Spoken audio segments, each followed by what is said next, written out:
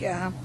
I have questions for each of you, and I'm not sure how much time there is, but I'll start with you, Ms. Palmater, and that is that even without this bill, I understand, and we are all aware of Ms. Blackstock's,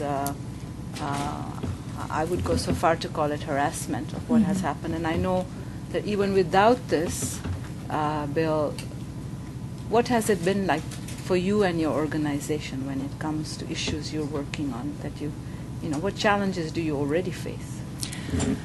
That's a really good question, and it was the subject of my submission to the House, because what we're talking about, without anything in this bill ever being passed yet, we're already overrepresented in prison, even though the Supreme Court of Canada in Gladue said you have to stop imprisoning First Nations people. We're being more imprisoned, not less.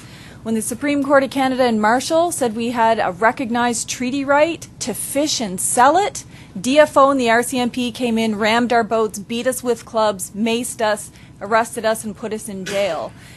I only have to talk about Listigouche, especially in Quebec. It's been highly problematic.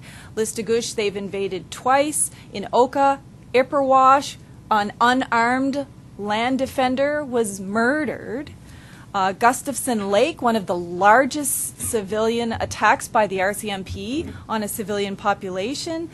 Esconobidage, you've got Elsipogtog, Caledonia. It goes on just in terms of the way the military has been used against First Nations people. And the justice system itself. We're more likely to be arrested, more likely to be imprisoned. I'm going to have to stop you there because things. Otherwise I have two more questions. But Okay. just two questions. First with